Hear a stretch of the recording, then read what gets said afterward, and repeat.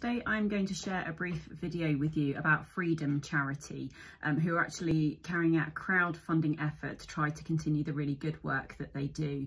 Many of you may be aware of their work, so they work around things like dishonour-based violence and forced marriage, and more recently virginity testing.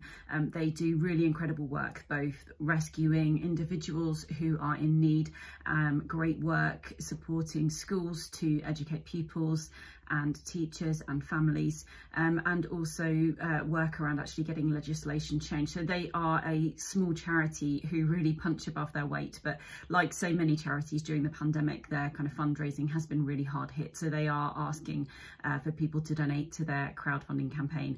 I hope that you will too. Even if you can give £1, it would be appreciated, because it's also a sign of support for the incredible work that they do, trying to eradicate many forms of horrific abuse, which should be in our history, not our future.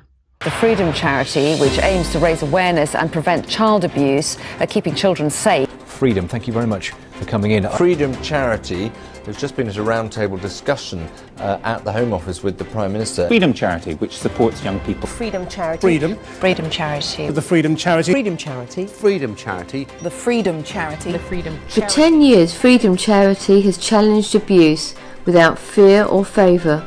All around the country, in the media, in the corridors of power, we have educated young people, rescued victims and advocated for survivors. But that has come at a cost, and last year has hit us hard.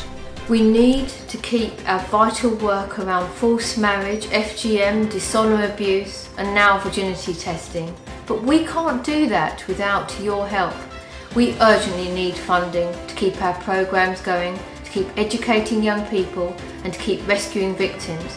For 10 years we have rescued the most vulnerable young people. But now we need your help to rescue us.